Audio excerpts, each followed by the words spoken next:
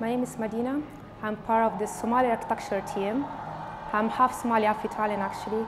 So I was really, I lived through stories about how Somalia interesting was from my parents.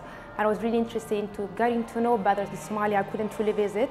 So I thought architecture was a really good way to, get to know what my parents live, these kind of things. And our exhibition traces the history of Somali, through the lens of architecture.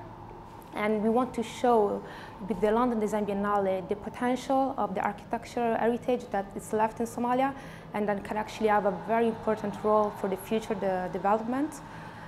We really think it's important in the future design, to deal with how the city looked like, in order to have a better understanding of all the complexities of the cities, of all the heritage left, the identity in the future design.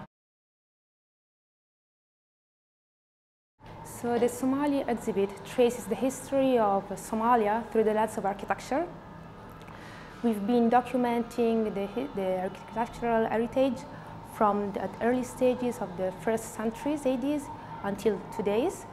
And we want to highlight the importance of architectural science left in Somalia and how also they could have an important role for the future design.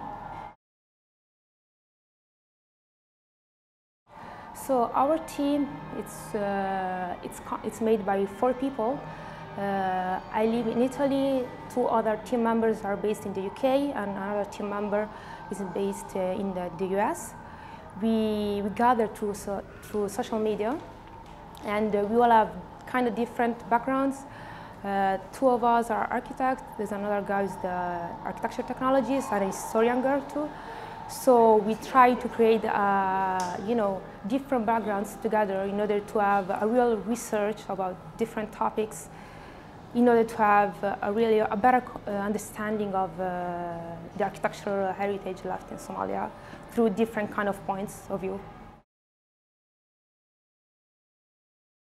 2 organizations that really helped us during the development process of the exhibitions are Premier Bank, Deccan Construction, and the Municipality of Mogadishu.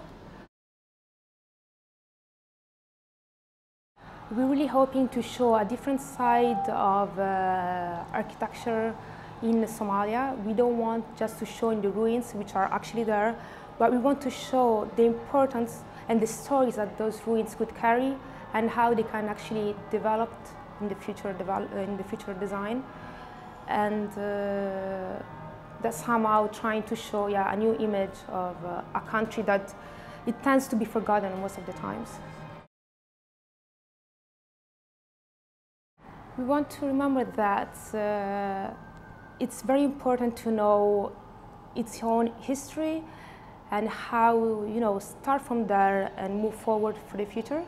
Because eventually, not everything from the past is perfect, but still history is what can teach us to move forward in a more conscious way.